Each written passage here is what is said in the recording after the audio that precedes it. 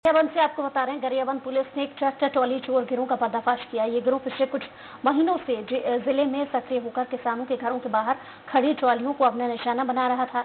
मामले में राजिम और छुरा विकास खंड पुलिस ने संयुक्त कार्रवाई करते हुए गिरोह के 3 लोगों को गिरफ्तार किया।